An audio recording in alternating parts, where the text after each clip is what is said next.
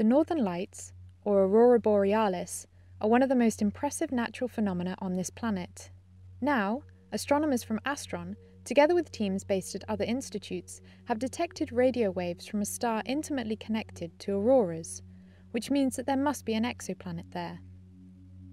For this, they observed radio waves with the Low Frequency Array, a giant radio telescope consisting of around 20,000 connected antennas spread all over Europe. On the 16th of June 2016, the astronomers spotted an intriguing signal coming from GJ 1151, an ordinary red dwarf star 26 light-years from Earth in the Ursa's major constellation. Stars emit all kinds of electromagnetic waves, but these low frequencies have not been closely studied before. After crossing off many possibilities, the researchers found that there was only one explanation. The signal was being produced by an interaction between the red dwarf star and a planet.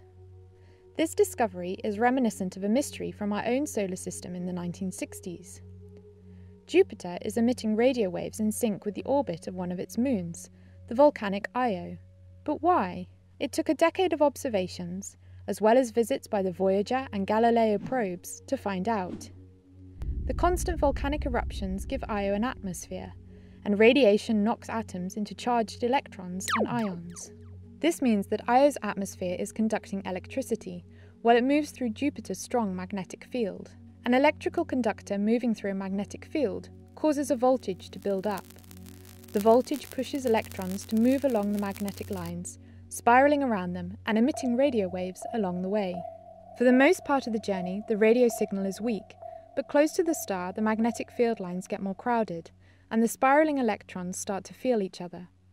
They interact more and more, emitting strong radio waves in unison to create a radio wave laser beam. As Io circles Jupiter, this beam will hit the Earth from time to time. Mystery solved.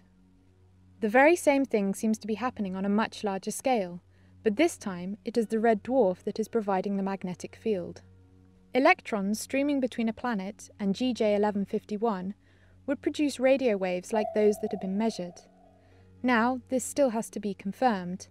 If there is truly a planet, the waves would switch on as the radiation beam crosses the Earth, and off when it passes. The researchers are now checking other nearby stars, and expect to find dozens more with similar radio waves.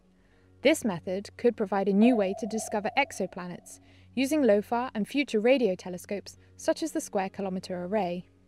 And regarding those auroras, electrons eventually fall down into the star and crash into its outer layers, causing the shimmering curtains of aurora.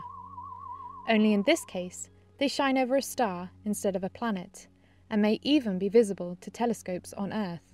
And if the newly discovered exoplanet has a magnetic field, like the Earth does, the same thing is bound to happen on the other end. This would cause auroras over an exoplanet, including the accompanying radio waves. We may even detect those. The hunt for exo-auroras is now in full force.